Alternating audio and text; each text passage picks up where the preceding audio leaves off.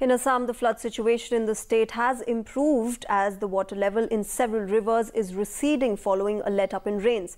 Now, thousands of people left relief camps on Monday and returned home following the improvement in the situation.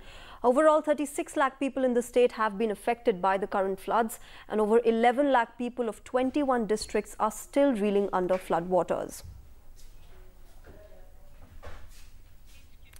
In Meghalaya, floods have affected more than 1 lakh people in 258 villages after the swollen Brahmaputra and Jingiram rivers submerged many villages. The medical department has announced precautionary measures to check the outbreak of diseases following the floods.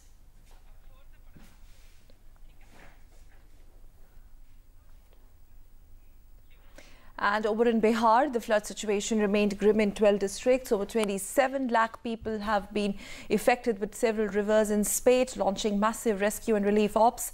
On the relief operations, the state government has pressed into service more than 1,000 boats to rescue the affected people. Almost 6 lakh people have been shifted to safer places. And from Bihar, let's move on to Madhya Pradesh, where heavy rains have been reported around the capital, Bhopal. Heavy rains have also been predicted for the next 48 hours. The state had witnessed severe floods 15 days back.